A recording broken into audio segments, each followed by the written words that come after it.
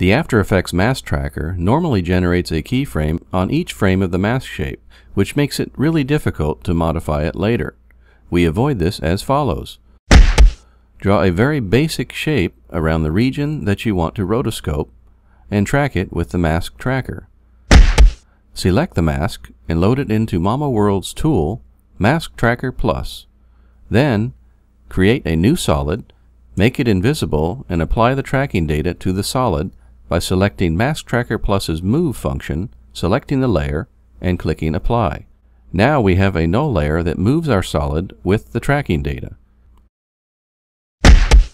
Create your rotomask on the solid. Since all the keyframes of the track are stored as the position, scale, and rotation of the null layer, you are free to only add keyframes to the mask shape when they are really necessary.